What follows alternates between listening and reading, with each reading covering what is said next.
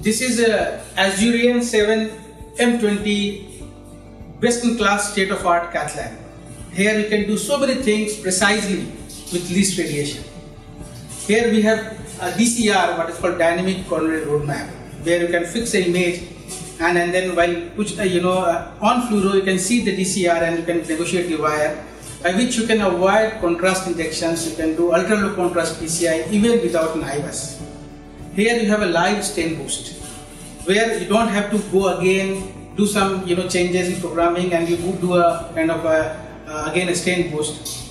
Third, here you can see so many magnification levels, and the resolution is really par excellence. You can see the things precisely, you can place your stents precisely, and the magnification levels you can tailor according to your best suited interpretation of images.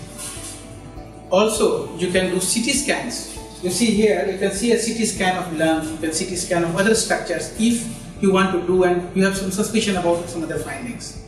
So with all these facilities, the patient becomes very safe when a procedure is performed, particularly by operator who are well versed, who knows about the machine and the procedure skillfully, and you can get the best possible result with great safety, and finally also the operator is safe as the radiation is minimum.